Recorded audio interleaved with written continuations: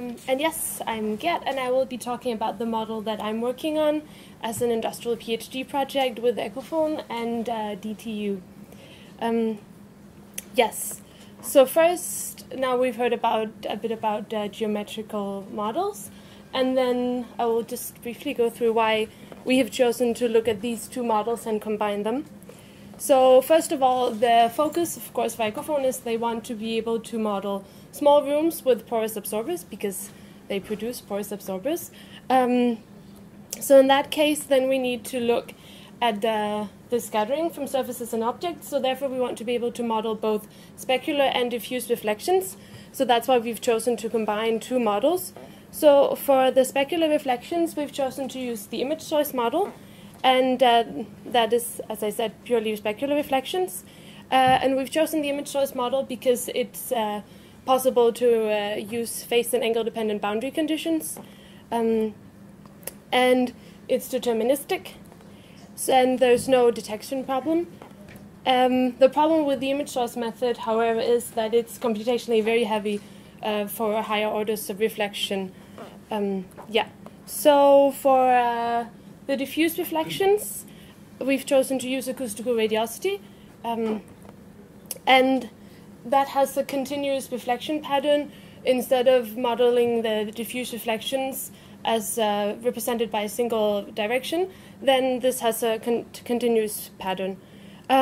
It's also computationally efficient for high orders of reflection, which is an advantage, especially when we have the image source method, on the other hand, which is computationally heavy for higher orders of reflection.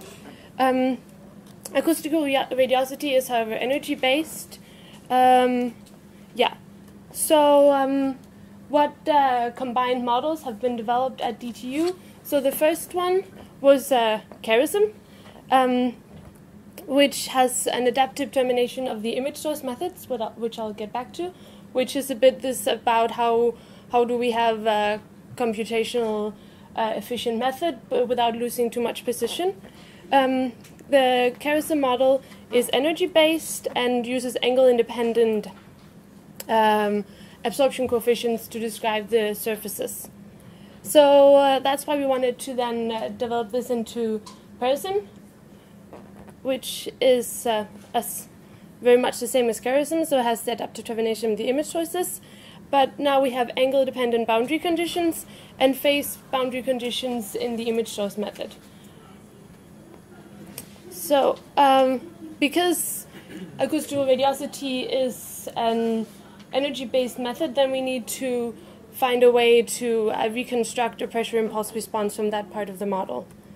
So just a bit about the adaptive termination of the image sources and why we want to do that.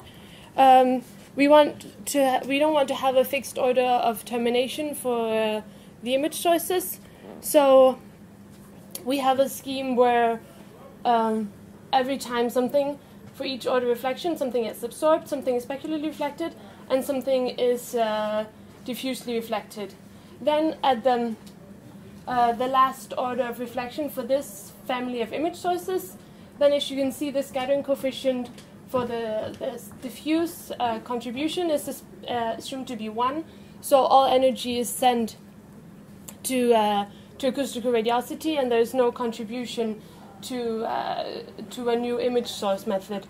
This termination is then dependent on the strength of the image source. So that means if we look at calculation efficiency, that you can see here we have the example where the scattering coefficient is 0. So this is pure image source method.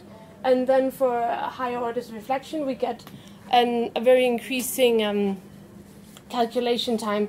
But then we have an increasing scattering coefficient. So down here is the scattering coefficient of 1. So pure acoustical radiosity, which has a constant calculation time for each order reflection. And then you can see these are then intermediate cases.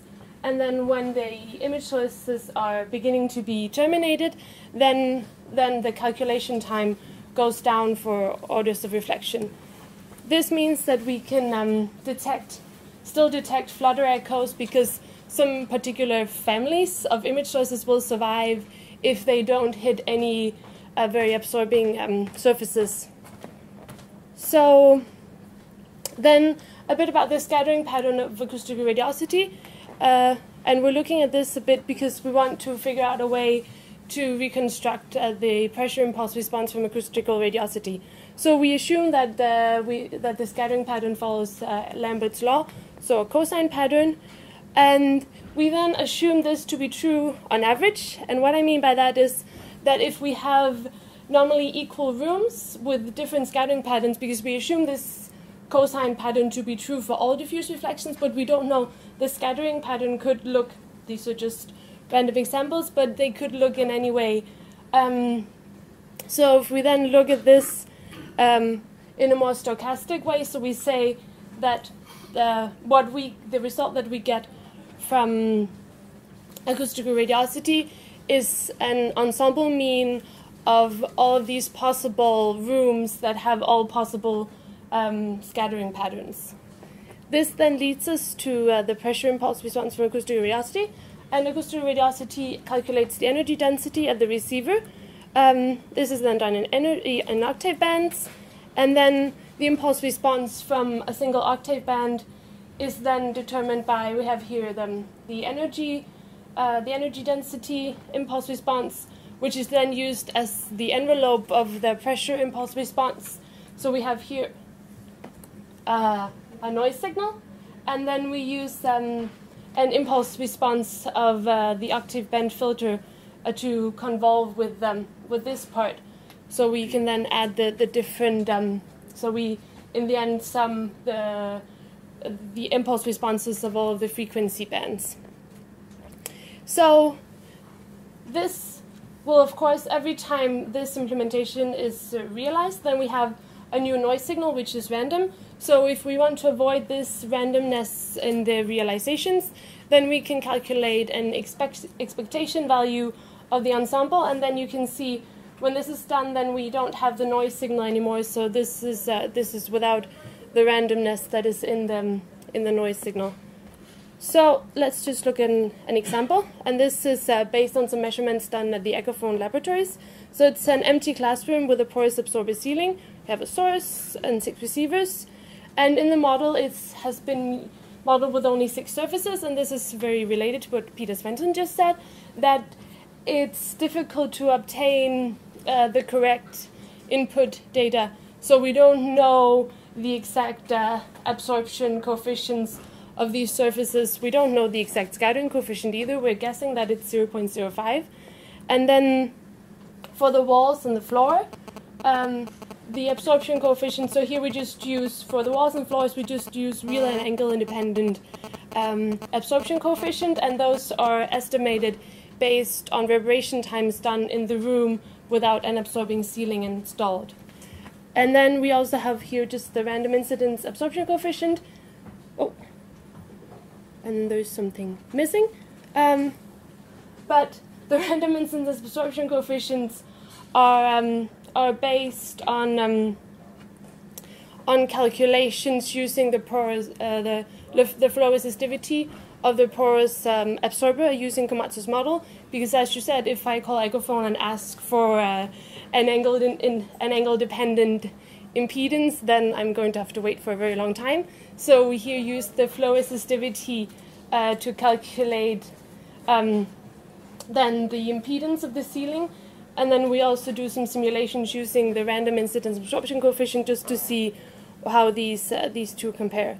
So these are just some examples just to show you how the impulse responses that we get in the end, what they look like. So the total impulse response, and then we have the image source method impulse response and the acoustical radiosity impulse response. And as you can see, then the image source method dominates in the beginning of the impulse response, and then the acoustical radiosity has more and more influence. And of course, this is just a single realization. As I said, if we repeat this, then we'll get a slightly different response. So these are the results in terms of reverberation time and early decay time. And we have the measurement, the PARISM with the complex and angle-dependent reflection coefficient, and then PARISM with the random incidence absorption coefficient.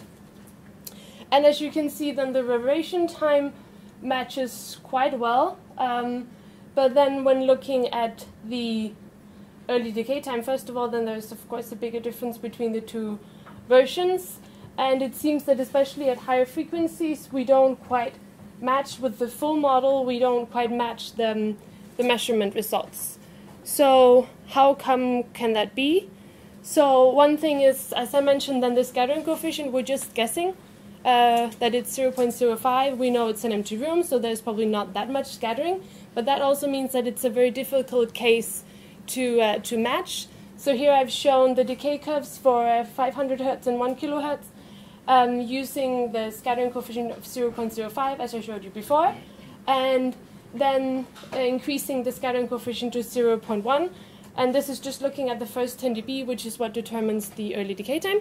And as you can see, then using the higher scattering coefficient gives a much better match with the measurement.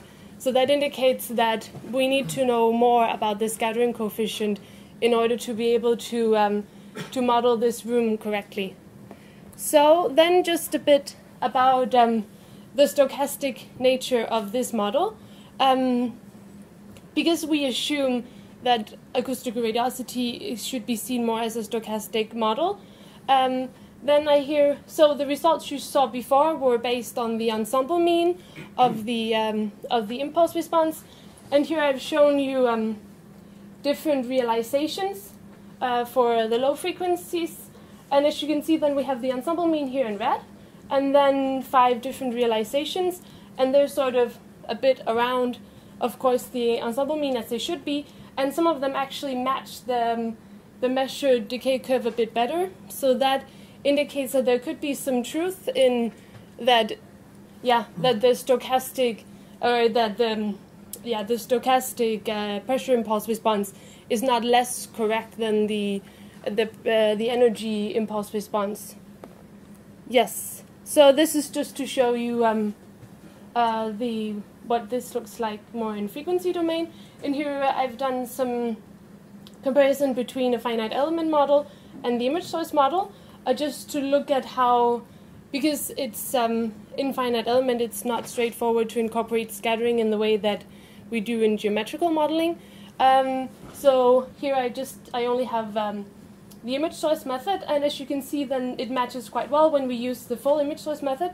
But if we use the image source method with the random incidence absorption coefficient, then we're not at all able to match the modes at very low frequencies. And then just to show you what happens then if we have the full PARISM model, so if we introduce some scattering, then here we just have a very low scattering, and then we have one where one of the walls has quite high scattering. So the modes still match quite well, but the higher the scattering, you can see the peaks don't get quite as high, so the individual modes have less of an influence in this room when we have more scattering. Yeah. So just a bit of, to finish, some things that we're considering, because right now especially what has shown to be difficult is to have proper scattering information. So what if we have an angle dependence of the scattering coefficient? And here I'm not so much talking in terms of diffusion coefficient, where we want to have the actual diffusion pattern, but more if we say that we keep the same cosine pattern, but for different angles of incidence, especially if a scatterer has a certain direction, then for different angles of incidence, especially in the azimuth angle, then more or less should be scattered, but still in this cosine pattern. So we still have the more stochastic approach to it. So we don't want to know the exact diffusion pattern, but just more know how much should be diffusely reflected.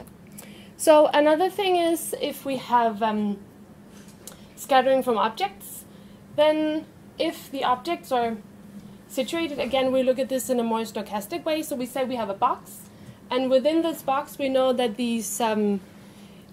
that some objects are present. We don't know exactly where they are within this box, because if you, for instance, have a classroom, people are going to move the furniture around, put things on the table. But then is it then more correct to have the scattering as taking place on the surface, or should it take place rather in the volume. So right now we're trying to see if we can find a way to incorporate this as something that happens in the volume and not just on the surface. So just to summarize, we want to model the small rooms with the sloping ceiling, so we've combined the image source model with acoustic and radiosity, including adaptive termination of the image source production, and we have phase and angle dependent boundary conditions, and we regard acoustical radiosity in a more stochastic way to reconstruct the pressure impulse response. And then just the question is, how do we obtain good descriptions of the scattering? So should the scattering coefficients be angle dependent, and should the scattering take place more in the volume rather than on the surfaces? So that's all. Thank you for your attention.